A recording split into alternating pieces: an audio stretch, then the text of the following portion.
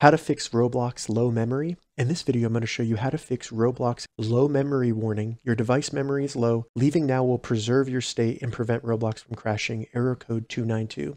And if this video helps you, please consider giving it a like and also subscribe to my channel because that really helps me out. So to fix Roblox low memory warning, this issue is related to the RAM or memory on your phone, not storage. So we don't have to worry about uninstalling apps, anything like that. It's mostly going to be about the things that are currently running on your phone. So what I would recommend doing first, if you're getting this error, is simply close Roblox and reboot your iPhone or your Android phone. Just turn it off and turn it back on. Now, if when you do that, you're still getting a low memory warning, there might be some other apps running in the background. So on an iPhone, you simply swipe up from the bottom and you can see all the apps running, and simply swipe up from the bottom on those and swipe them away.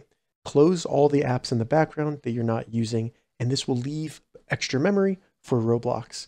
Now, if after you've done that, you're still getting the low memory warning when playing Roblox games, once you're in a game, we can actually turn down some of the graphics quality, and this will help this issue. So once you're in a game in Roblox, select the Roblox icon in the top left, then select settings. Then once in the settings, scroll down and you'll see graphics mode.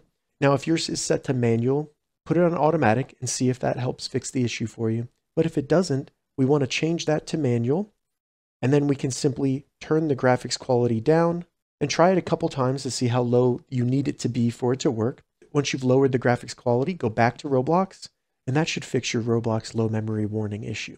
If this video helped you, give it a thumbs up and please consider subscribing to my channel.